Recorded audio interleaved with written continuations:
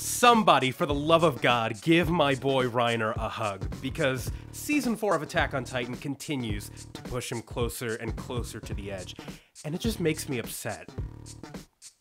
I mean, I'm still gonna watch it, but I just get really sad when I do.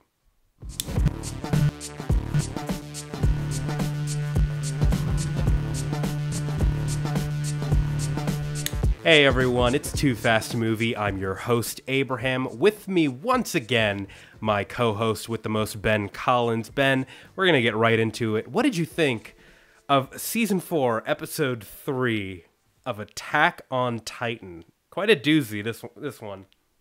Yeah, I'm not going to lie, this one was a lot more intense than I thought it was going to be. I'm just going to say, first of all, fantastic episode if you haven't seen it. The editing just it's so disorienting in a good way, because Reiner is a very disoriented person throughout his early life. And personally, just stepping into Reiner's shoes for this episode and really seeing and getting to recontextualize Season 1 and all of the events that happened to these Marleyan youth. Honestly, parts of it were bone-chilling, and I'm sad. I'm sad for the guy. From a manga perspective, this whole thing took place a little bit longer. It took place over the course of maybe 2 chapters, maybe 3 in the manga. But to your point, I think the fast pacing actually did it justice because, like you said, it played into Reiner's psyche a lot. This disorienting. He's been through so much, and now seeing it all back to back, leading up to the moment that we'll talk about that more as we go on. It's a very sensitive topic, and we will give a trigger warning when we do approach that subject. But yeah, overall, a really great episode. Now, like I said, this episode is going to deal with the very sensitive topic of suicide. So please click away if that is not something that you wish to listen to.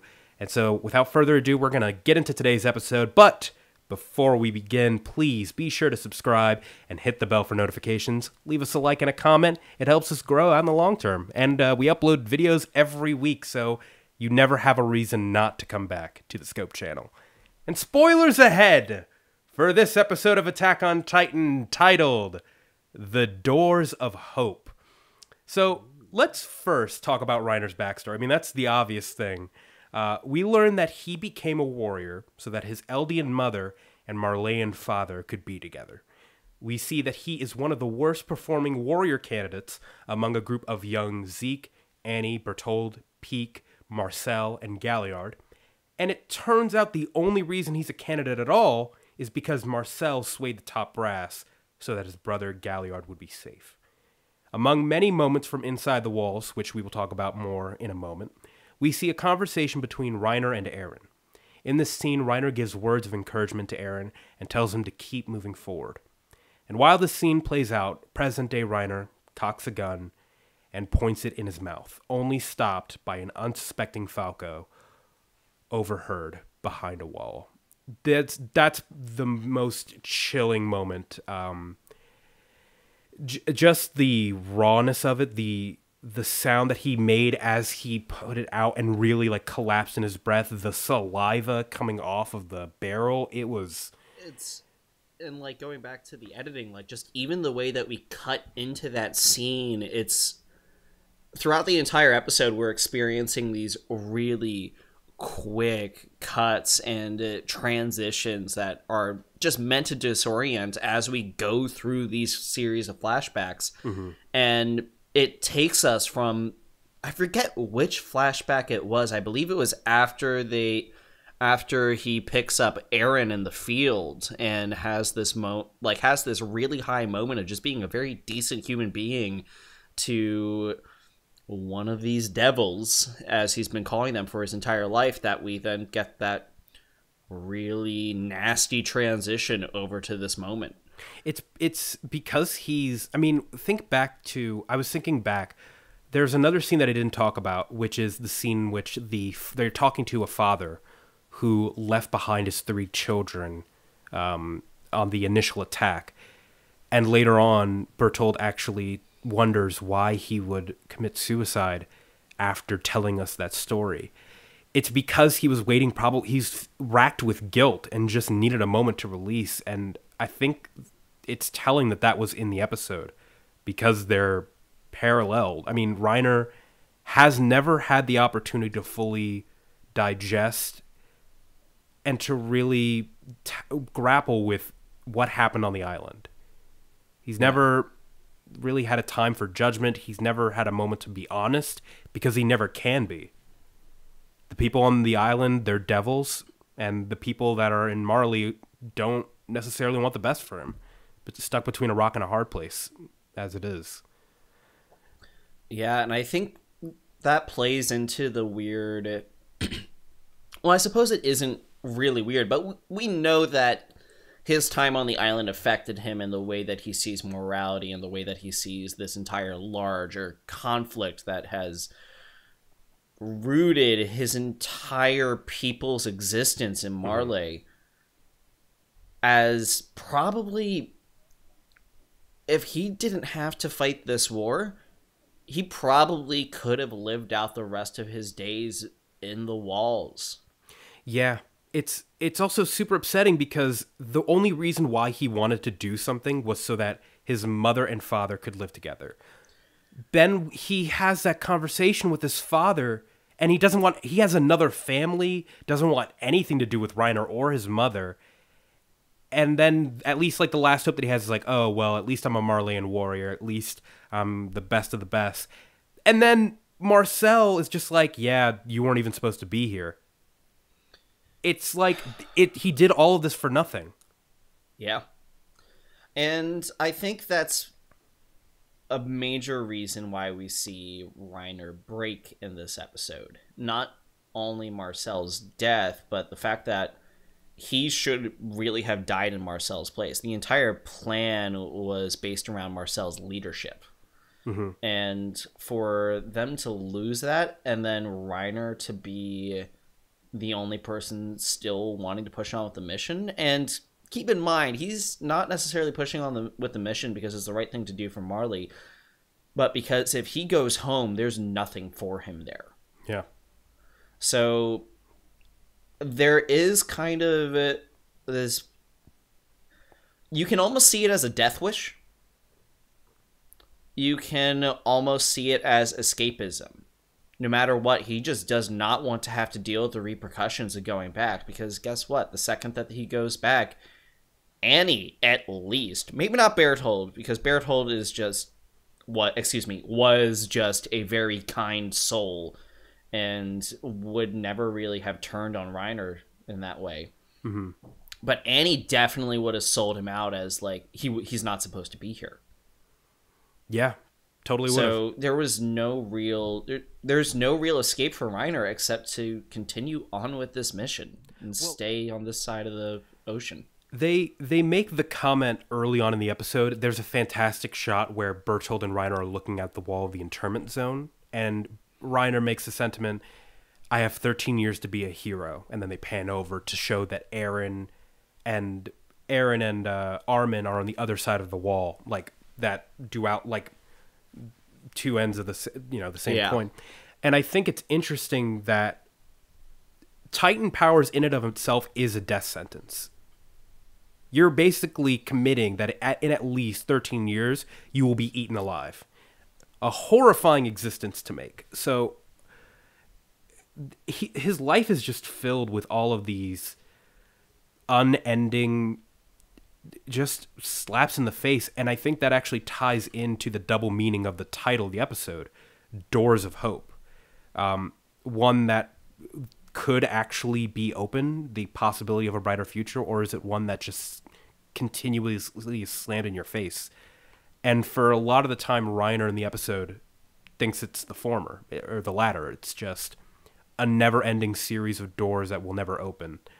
But it isn't until that Falco finally, he hears Falco's voice, that we really get to see that he needs those kids as much as those kids need him. I mean, looking back on the last episode when he was reaching out, initially, I don't know why, but I was like, oh, he's just like remembering because they look a lot like them, or the dynamic is similar. No, he always feels like he's at the bottom of the barrel. He always feels like there's never any hope in the world. And then these kids are that door of hope, something better. Also, fuel for the conversation that happened between Falco and Reiner in the last episode. Maybe that's why he told Falco everything that he did about saving Gabby. I mean, the layers in the show. Oh my god.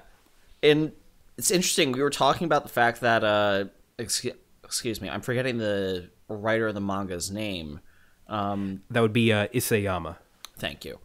But he, for the most part, in interviews has stated that he only writes in the moment. He doesn't really plan things too far out, which makes this kind of writing and this kind of callback, especially when we take a look at just what he did with Annie, so just absolutely crazy. Let's get into that part of the episode, because there's some stuff that we did skip over in the events that happened on the island. So let's talk about that some more.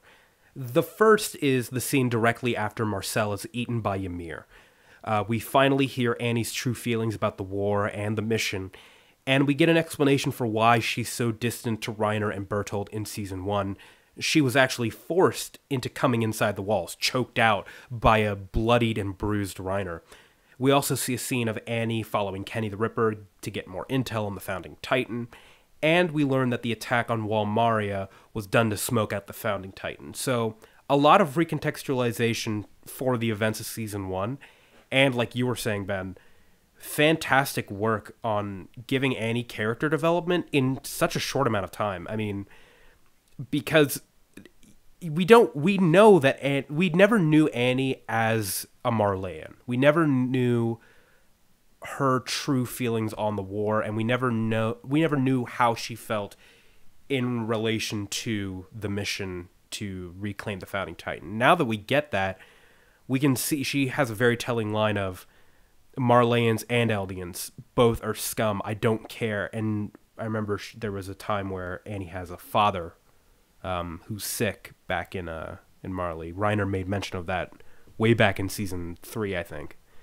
Really? Yeah. So, I mean, yeah, I'm just glad that they were able to do this in the short amount of time that they did. Glad it wasn't cut out. I really hope that we do see more Annie. I kind of hope that she's still alive, actually, even for just the sake of seeing her character a little bit more, because there's other questions that I have just about Season 1 that we never really got covered in this episode. We don't know what her mission was when she originally got caught and was leading all those other smaller Titans on other attacks.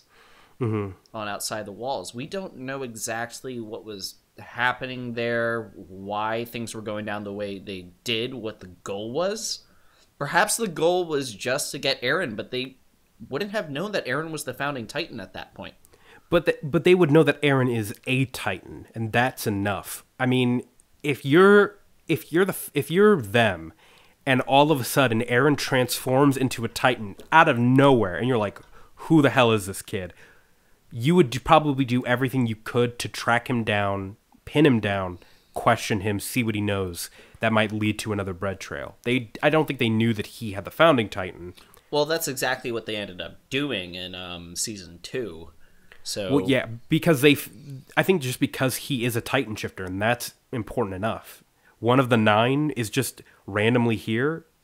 What's their deal? Yeah, no, I think that capturing Eren, it made perfect sense. I'm just curious as to what the dynamic was between her, Reiner, and Berthold before she got captured. Like, there's definitely, in her mind, now knowing that she had backup and that she didn't even want to be there, was she like, where the fuck's my backup during that last fight? Yeah. Or was she like, I'm going to do this solo because these other 2 guys are on comp? I mean, she did make that comment of like, oh, while you guys were playing footsie with your new friends, I actually did the work and went to go track down Kenny and get all this intel. Yeah. So what her role is, we're not sure, but that a small little thing that we just wanted to touch on before we continue on in the episode. Let's jump to the end of the episode, probably the most fascinating part. We see that Falco makes friends with one of the wounded soldiers in the Eldian hospital. This man was also featured in the last episode. He was a man who did not have his leg and fell backwards on his crutch. The man claims that he lied about having amnesia because he doesn't want to return to his family. He also laments about the consequences of war. You know, who would partake if they knew what hell lay on the other side? As he goes on, he makes a distinction between those that act due to their circumstances and those that push themselves. Only the ones who push their own backs see something beyond the hell. Maybe it's hope. Maybe another hell. The only ones who know for sure are the ones who keep moving forward. A very interesting conversation for a random Eldian soldier.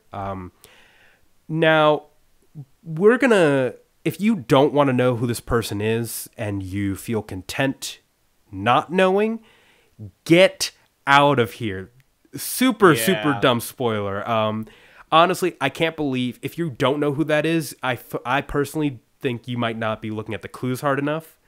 Hey. I don't know. Some people enjoy being surprised. That's true. Some people enjoy... So if you enjoy being surprised, get the fuck out of here. Get out. We're about to say spill the bag on this one. Guys, it's our boy. Yeah. It's Eren Yeager. Yeah. The conversation about freedom, Eren was super big on freedom. Like, that was his whole thing, like, being caged inside the walls. That was a super big trait for him, so that was the biggest tip. But then the eyes, those piercing blue crazy man eyes. Yeah, and you can go back and take a look at some other hints as well. When we first see this character in the previous episode, he's wearing the armband on the wrong arm, and he needs to be corrected on where he's supposed to be putting it. Which no Eldian would ever get that wrong. That's something that even the children know. Indoctrined into them at that age... Yeah, that was a dead giveaway. Honestly, I will say it was a good move on their part to put Eren undercover this way, because him being half blown to pieces, he can just regenerate his limbs when it comes time. Mm-hmm. Like, he's going to be okay no matter what they do. Whether Eren likes missing an eye and a leg, I mean, technically he's been missing limbs beforehand, so he's familiar with this type of pain. Mm-hmm. But... that's up for debate. That being said, looking at that, and then again, just the implications with the editing on this, the fact that the most recent scene we see in the backdrop is one that is directly comparing Reiner to Eren, and then this new character is regurgitating a lot of Reiner's own ideology that he instows Eren with. Keep in mind that in Season 1... and parts of Season 2, Eren looked up to Reiner so much. Yeah. Reiner was the one person that was telling Eren to keep going no matter what. Right. And it's crazy because while Reiner was saying that, he was really talking about himself, about the mentality of like, I need to keep moving forward because I need to see this through. Hopefully there's hope on the other side, maybe another hell, but I got to do what I got to do. It was a sentiment that he shared when he first revealed to Eren that he was the Armored Titan and Bertold was a Colossal Titan.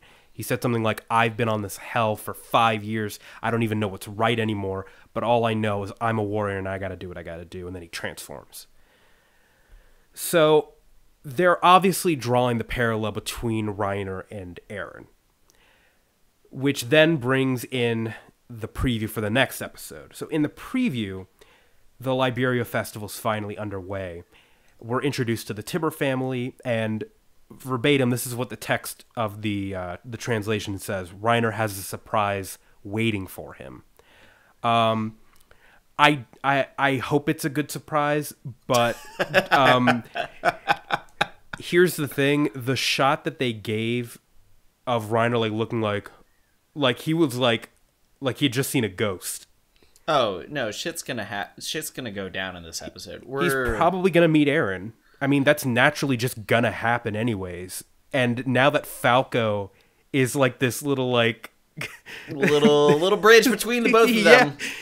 Hey, Falco, who's your new friend? Oh God. Yeah. I wonder if he will be able to recognize Eren right off the bat, because keep in mind that Eren is heavily disguised right now. The only hint that we really get is a couple things off. Otherwise, physically, he doesn't really look too much like himself, which is the reason why we had to post a spoiler warning anyway. I don't know. I mean, for us, it might, but like, imagine in real life, like you see someone grow up like 4 years later, you haven't seen someone in 4 years.